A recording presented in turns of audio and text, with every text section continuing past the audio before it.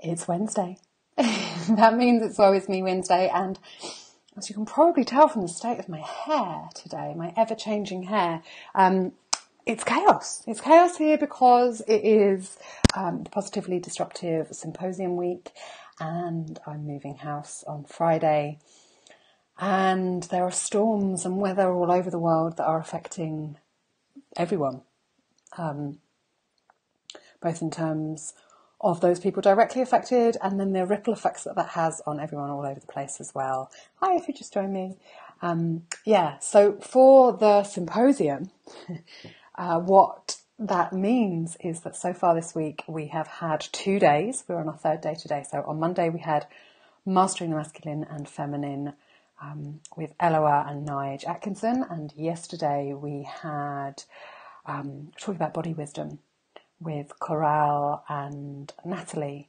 And so far on day one we had internet issues, and Nige and Eloa, their audio was great, and so that's fantastic. For the most part we kind of hung in, and this is the thing when you do live events, there is often stuff that happens that needs to be navigated.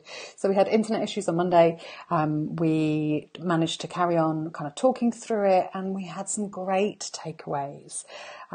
We talked about whether the world is a friendly or an unfriendly place. We talked about the assumptions that we make when we're trying to communicate in men to women and women to men.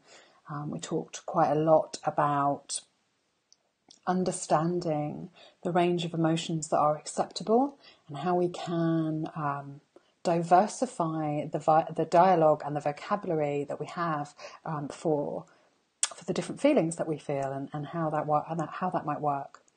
So that was really fun. And then we had last night Natalie, who is currently in France, also had internet issues. So unfortunately, she was not able to join us live on audio or video, and it was an interesting thing to try and keep that going, but she stayed in the chat. So we've saved all of the chat for those of you who have bought the replays. We are going to share that with you as well. So there were lots of great questions being asked in the chat, and I also read out loud quite a lot of what she was saying and what people were asking, and so it was really interaction led, and we followed that through. We had some great conversations about the different stories and the different journeys that we've been on with learning to trust our bodies, learning to accept our bodies, learning to listen to our bodies, and also the idea that the brain or the ego or the rational part of our brain often wants something different from what the body wants, and how we move into a place of surrender and kindness with that. So there were all sorts of takeaways in both days that were really interesting.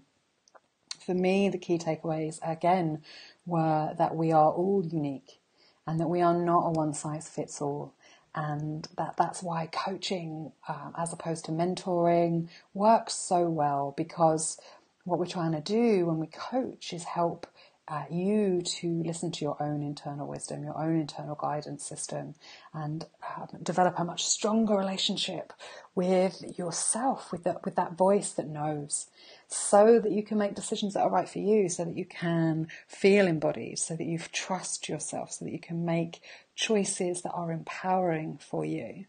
And similarly with the empowering and mastering the masculine and feminine, really paying attention to your own energies, when to use your more masculine energy, when to use your more feminine energy, understanding that it's a spectrum and that we're all unique and that we each have cycles, and being creating space in our lives so that we can be with each other, so that we can come from a place of love rather than fear, so that we can be open to what the other person has to say, or that they might be saying or feeling or thinking, and creating that space in order to be present with one another. So we talked a lot about presence and paying attention, and similarly in the body wisdom one we also talked about presence, being present when we eat, so that we know whether we're enjoying our food, what it tastes like, what it smells like, the colours involved, so that we know when we're full, so that we know when we're hungry.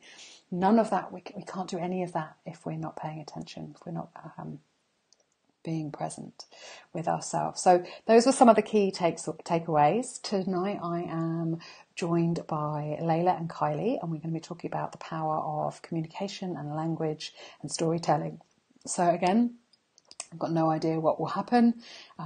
It's always fun, and it's really interesting because the old me, the like 5 years ago me, could not have handled this week, could not have handled things not going to plan, it being live, answering people's questions off the cuff, not being given a chance to like plan something clever or funny or perfect to say. And what I love about this event and why we've created it in the way that we have is that it really is the embodiment of the two kind of guidelines or guiding principles, or the manifesto of the M2M way, which is all about community over competition and all about participation over perfection. So it's not about any single voice here being an expert, but about us all having our own voices, about us all just being able to be a part of this, and that we participate. And then it's okay for me to run an event and for it not to be perfect. It's okay for me to run an event and someone's internet not work and not me be going, oh my God, it's my fault, it's terrible.